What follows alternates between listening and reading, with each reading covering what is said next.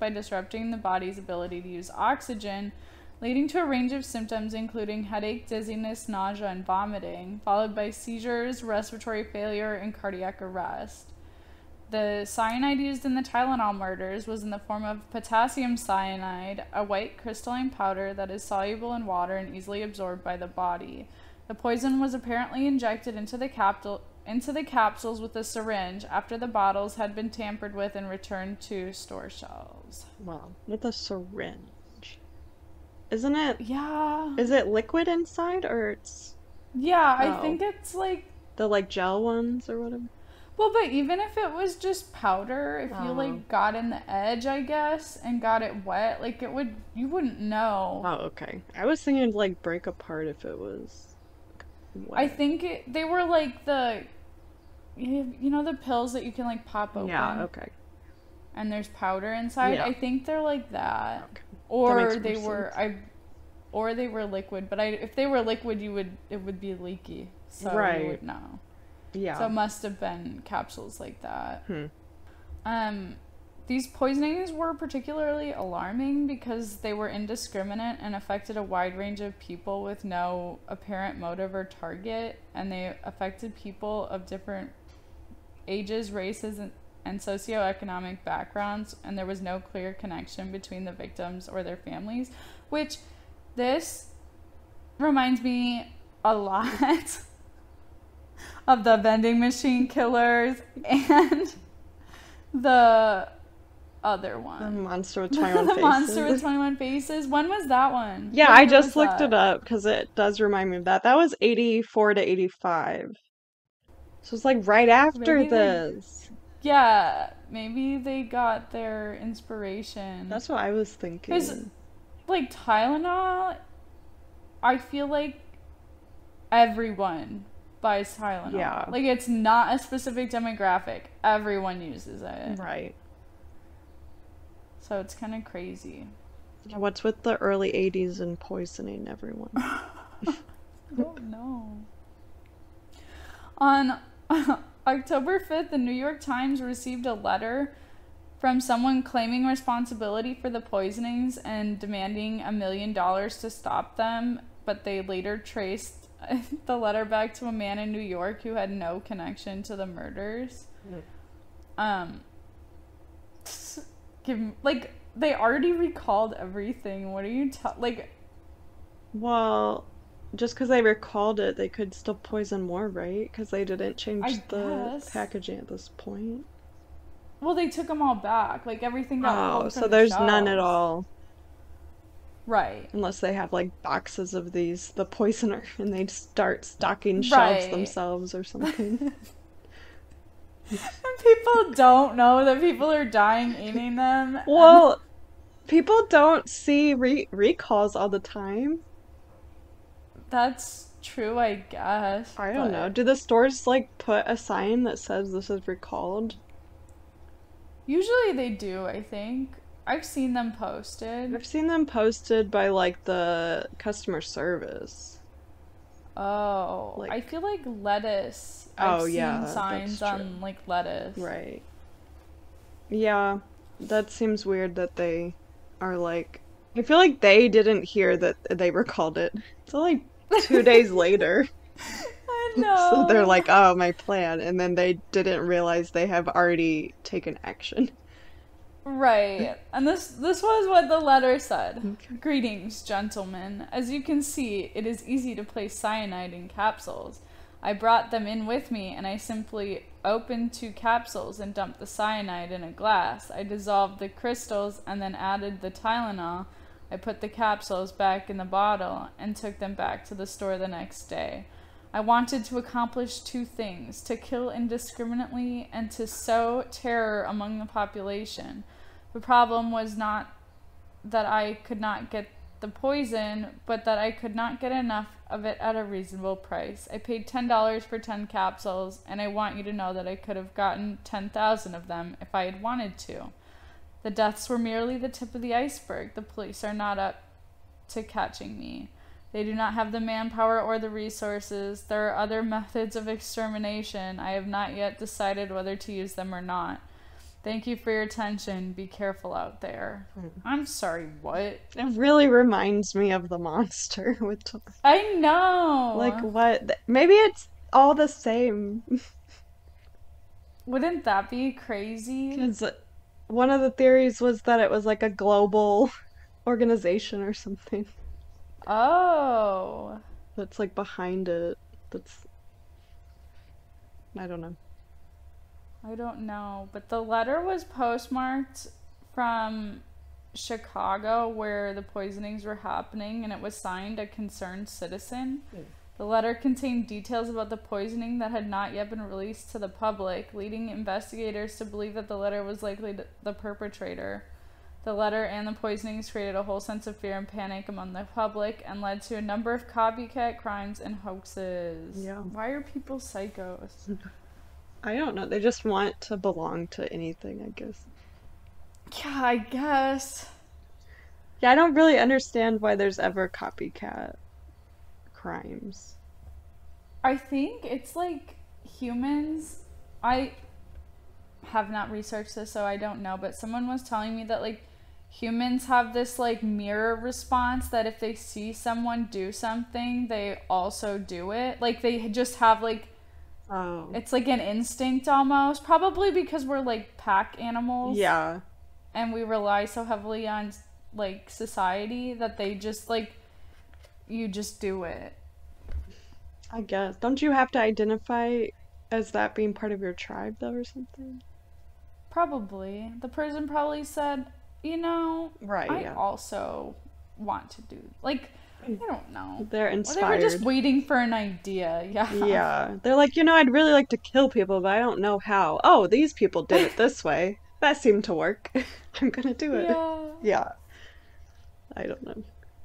So on October 8th, the FBI set up a task force, and by November 10th, James W. Lewis, a 39-year-old tax consultant from New York, was arrested and charged with extortion relating to the case, and he was sentenced to 20 years in prison. I believe he's the one who sent the letter, but he didn't, because they've never solved who actually put put the poison in the Tylenol, but he still got 20 years for sending his dumbass letter because he tried to blackmail them. Oh, I was like, that seems a little harsh. Well, they probably wanted to stop people from doing it again. You know what I mean? True. Thinking they can get away with this stuff. So they know that he wasn't the murderer? He probably wasn't there. Oh. Like there's no proof of him being there or something. Oh, okay. But they still got him on. I don't know. I could have looked into that more. Seems super fast. Well, he wasn't. I don't think he was charged. But they probably got prints. I don't know how they found him.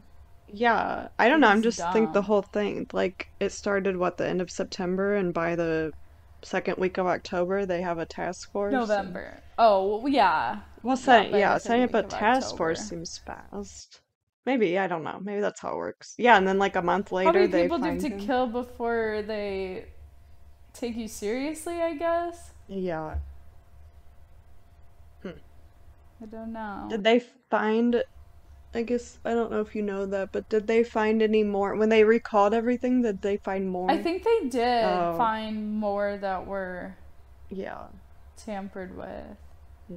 And I believe, this is going off of memory, so don't quote me, but I think that for a while they thought it was possible that someone did it in the factory, but they ruled that out because they were different, like, lot numbers. Like, how do you, I guess they can track that. That's why they have lot numbers on things, people. Yeah. They can track who worked on what and what could have happened and where stuff ends up. But yeah, that's true. I think a person would have to be taking like 1 or 2 bottles out of every random box and do it and put them back in. But I guess I guess they could do that. Yeah. Slip it back on the line. Right. They didn't have, like, nowadays you could not get one off the line to get it back on the line. Like, I'm pretty sure in these manufacturing facilities, no one's touching anything. Oh yeah, it's just all going on the whatever conveyor belts and They probably had people screwing caps on back then. yeah, probably. I don't know. I don't know. Did they have machines in I feel like they definitely had bottles, cap screwers? Because it's pretty like simple machines. Yeah. They probably have had them for a really long time, but did they want to pay for them? Yeah. Well, Johnson and Johnson, I feel like they would. That's a big they company. would have it, yeah. I don't know. I don't know. Probably not someone that worked there, I would think. Right. I don't think so either. But Johnson & Johnson's response to the Tylenol poisonings is widely considered to be a textbook example of crisis management and corporate responsibility. The company's swift and comprehensive response helped to reassure the public and restore trust in the Tylenol brand despite the tragic deaths that had occurred. In the immediate aftermath of the poisonings, Johnson & Johnson recalled all capsules from nationwide stores, a move that cost the company an estimated $100 million in lost sales. They also halted all production and advertising of Tylenol and worked closely with law enforcement agencies to investigate the source of the poisonings. So that actually is one of the few good responses I've ever heard of a company having. That's like the best thing you could have for your company. Right. Wow. It's usually like they knew it was happening and they chose not to do it. Yeah, they covered it up. Like they chose to just leave it. Right. Or ignored every sign that pointed to them being the problem. Right. I guess I could see it's medicine though. Like I feel like you have to respond quickly. That's true. And it's covered by the FDA, so I feel like there's a little more oversight. You know what I mean? Like, yeah.